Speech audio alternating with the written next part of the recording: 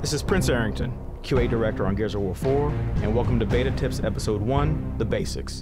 Here are 8 tips to get you started in Gears of War 4 multiplayer. Using cover is the core of combat in Gears of War, and is all tied to the A button on your controller and a standard control scheme. Use A to slam into cover when close to a wall or object. This is a great way to recover your health and for engaging at range. While in cover, hold the left trigger to pop out from cover to target enemies more accurately while still protecting most of your body. Don't stick around in cover for too long, as you leave yourself open to surprise flank attacks. Move forward with the fight and stick close to teammates. When you're moving out of cover, you can get around the map faster by holding the A button to roadie run. Once you've mastered cover, wall bouncing is an advanced technique that can make or break close range firefights.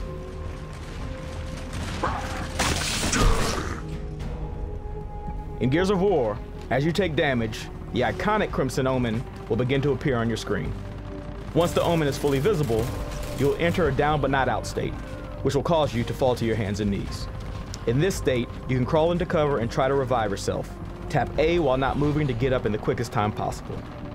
Make sure to revive teammates you see who are down by running up to them and pressing X, and put an additional few bullets into downed opponents to finish off the kill.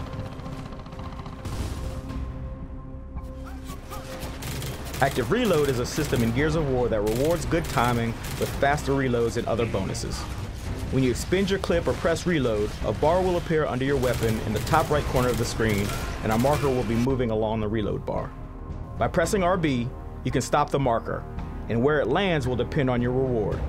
White means perfect, giving you a slight damage and stopping power boost for a short period of time. Gray is a good reload, but only provides you with a quicker reload and no damage or stopping power boost. If you mistime your press and land in the black of the bar, your gun will jam, causing your reload to take longer. Specific to Gears of War 4 versus multiplayer is the competitive active reload system, allowing you to active reload at any time, even with a full clip.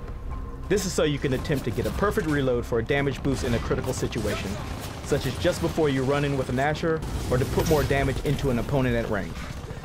After you land a perfect reload, you will only be able to get good or miss reloads until your active recharges. Keep an eye on the timer next to your weapon's ammo to see if your perfect active change is returned. Let's do this.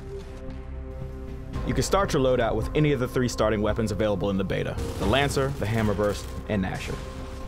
The Lancer is a fully automatic weapon that's useful at most ranges, and generally a great choice for both new and veteran players. For players who want to get closer to the action, the Burstfire Hammerburst can outperform the Lancer at short to mid-range. Then there's the Gnasher, a shotgun that is designed to dominate at close range. Use the Lancer or Hammerburst along with the Gnasher for the most versatility on the battlefield.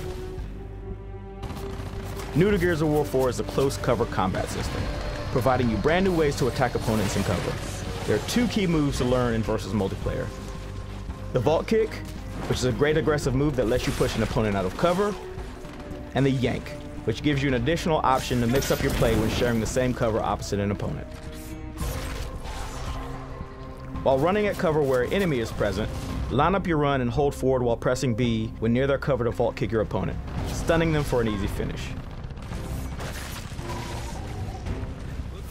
If you're on the receiving end of this, there's a small window of opportunity to press B to counter a Vault Kick. Keep an eye near your character for when the button prompt appears to nail the counter timing.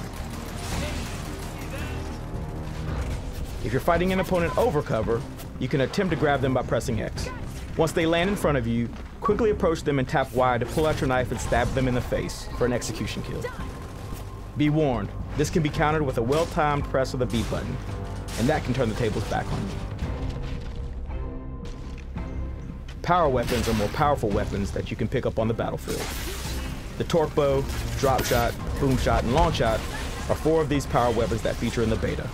These weapons are more effective killing machines than the standard weapon loadouts, so pick your shots with them carefully. Most fights will center around these weapons, so move with your teammates to these areas throughout the match.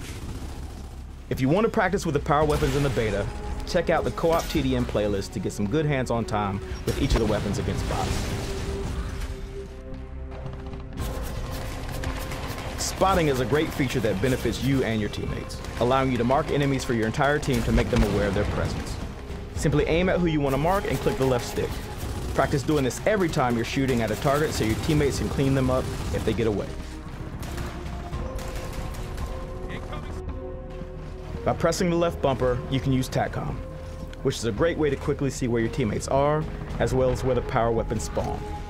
Use it to regroup with your teammates or to quickly check if a power weapon is currently available. The icon for the weapon will be grayed out if it's been picked up or is on respawn.